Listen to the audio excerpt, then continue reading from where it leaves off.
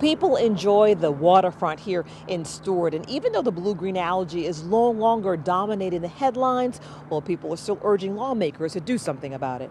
Last year, you really helped move that dial. Members of the legislative delegation sat and listened inside Stewart City Hall Thursday morning as members of the public discussed their concerns. They want to make sure lawmakers know where they stand on community issues before the legislative session begins in March. And the algae crisis continues to be a hot topic. With the passage of Amendment 1, what's shorthand the Legacy Amendment, there's a pile of money that can be allocated in a variety of different ways. We, of course, want to see it used to clean up the lagoon, correct the problems with Lake Okeechobee and the river. Senator Joe Negron admits he understands there is strong support in the community to protect the environment and to have safe water. We can't have a repetition of what we had happen in the summer of 2016.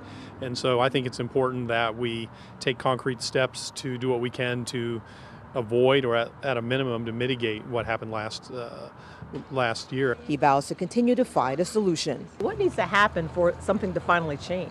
Well, we have to do what we do in every political situation, which is state the issue, build support for the issue, find funding for the issue, and we're on the right track. The senator says he will focus on this issue in the upcoming session, and he feels confident he'll be able to make his case in Tallahassee. In Stewart, Angela Rozier, WPBF 25 News.